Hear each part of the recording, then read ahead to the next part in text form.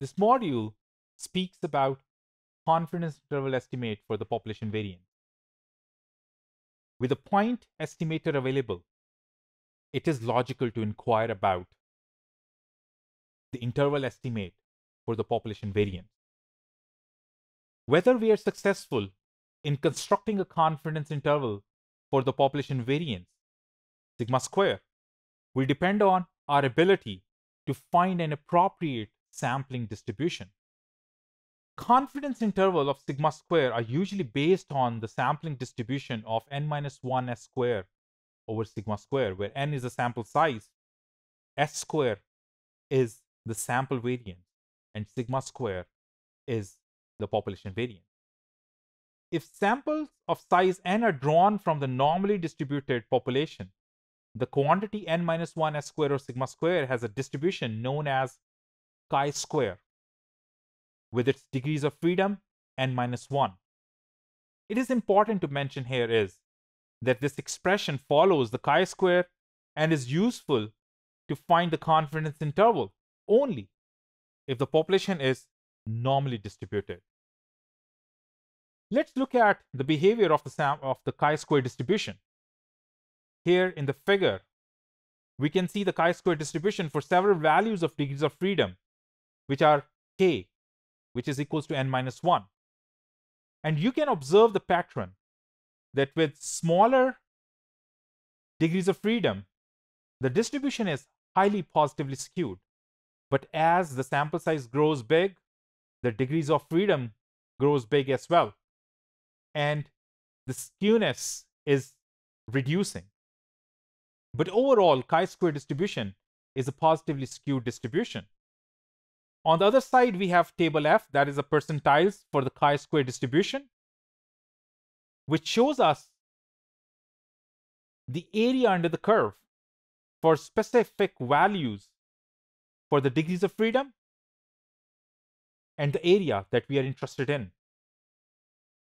We'll use this table to calculate the reliability factor that will help us in the measurement for the confidence interval. The confidence interval estimate for the population variance can be obtained as n-1 s square over sigma square, and taking the lower limit to be chi-square alpha by 2 and upper chi-square 1 minus alpha by 2.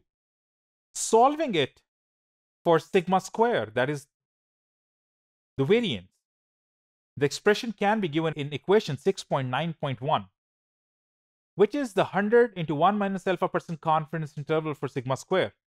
And if we were to take the square root of each term in this given expression, we have the following 100 into 1 minus alpha % confidence interval for sigma, that is the standard deviation. So the population standard deviation, the confidence interval can be obtained as the square root of n-1 s square divided by the chi-square, that is the reliability factor, as the lower confidence limit, and n-1 s square divided by chi-square alpha by 2, that's the upper confidence limit. The two values of chi-square are selected in such a way that alpha is divided equally between the two tails of the distribution. Let's take an example.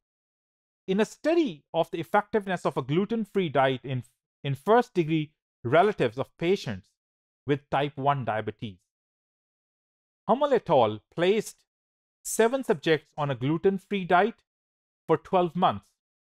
Prior to the diet, they took baseline measurements of several antibodies and autoantibodies, one of which was the diabetes-related insulin autoantibody, IAA. The insulin autoantibody levels were measured by radio binding assay.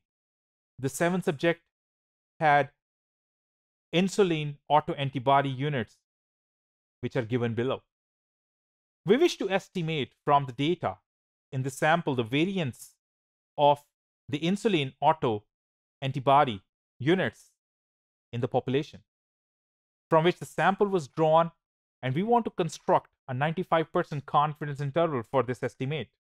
Using the given data, the sample yielded the sample variance S squared to be 39.763, and the degrees of freedom, that is n minus 1, which is 7 minus 1 to be 6, and the approximate value of chi-square, which can be taken from the table F that was shared earlier. The first value chi-square 1 minus alpha by 2 is 14.449, and chi-square alpha by 2 is 1.237. Hence, our 95% confidence interval for sigma square will be obtained by putting all these given values into the expression stated earlier.